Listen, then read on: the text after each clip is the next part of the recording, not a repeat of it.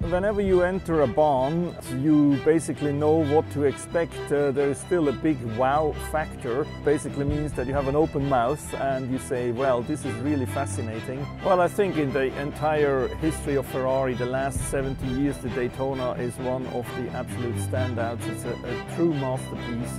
It's not a mundane car. It is something very, very special.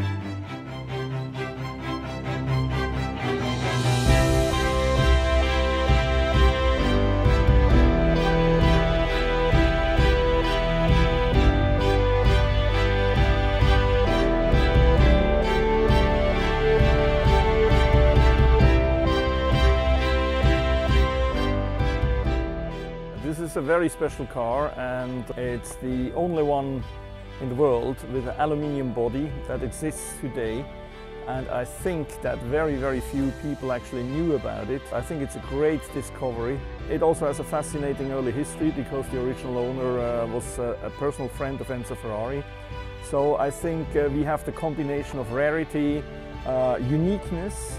It is my opinion that this is a once-in-a-lifetime opportunity to find, or to purchase actually, a super rare Ferrari aluminium Daytona Berlinetta, and in Maranello at an auction. This Ferrari comes with original dirt, and I wouldn't be too surprised if there was still the original air from Maranello in the tires. I really believe that the Ferrari Daytona is truly a masterpiece. It's a rolling sculpture.